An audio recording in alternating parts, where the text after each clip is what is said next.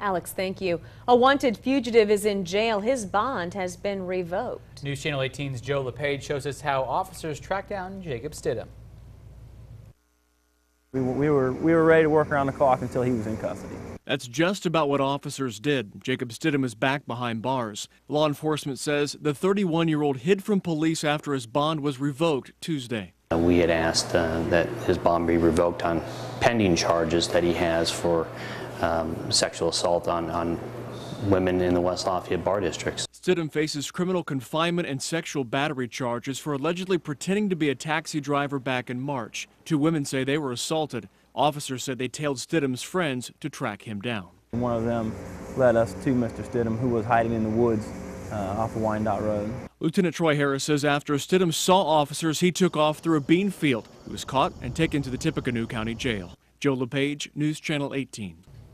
Lieutenant Harris says Jacob Stidham's arrest was a joint effort between Lafayette, West Lafayette, and Tippecanoe County law enforcement. Harris says Stidham could face additional charges of resisting arrest for trying to hide from police.